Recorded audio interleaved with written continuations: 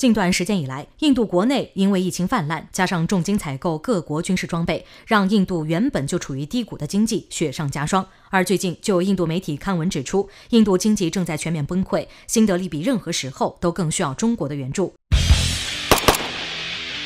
据印度欧亚时报在当地时间9月25号的消息显示，在今年的第二季度财报里，印度创下了历史性的经济跌幅，萎缩23.9%的数据，让印度人不少人认识到了自己的经济正在全面崩盘。而与此同时，喜马拉雅边境线沿线的对峙局面，让印度更加努力摧残自己的经济基础，不顾一切地将最后一点资金用在边境地区的武器装备、军队补给上，而对自己国内的问题始终视而不见。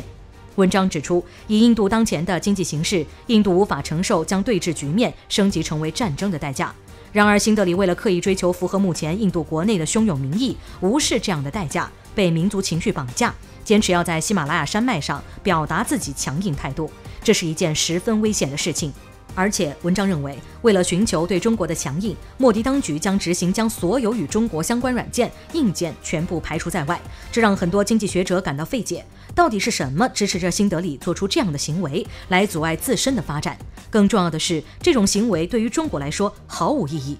目前，印度的很多产业和零部件都严重依赖中国进口，尤其在民生和工业产业之中，这一点显得尤为突出。根据日经亚洲评论的统计，印度国内90%的太阳能电池板来自中国，70%以上的智能手机，60%的医药原材料也同样来自中国。这一类的产品作为生产性物资，完全能够提高印度的经济水平和居民的生活水平。讽刺的是，在民意调查中，有97%的印度人表示会配合新德里的政策，将中国制造排出印度。然而真实的情况却是，小米手机在印度版亚马逊网站开售之后，几分钟内就被抢购一空。这还是发生在6月18号，当时印度国内抵制活动爆发正热烈的时候。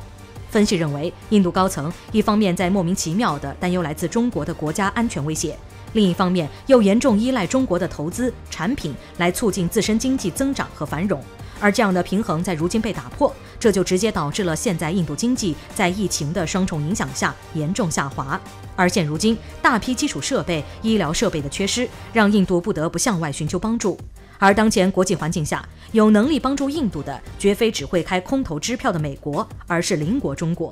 欧亚时报认为，现阶段想要面对疫情给印度带来的巨大伤害，只有与中国合作才是拯救印度经济的唯一方法。也因此，如今新德里比任何时候都需要中国的援助。而如果与中国的对峙局面进一步升级，这只会给印度及其人民带来巨大的痛苦。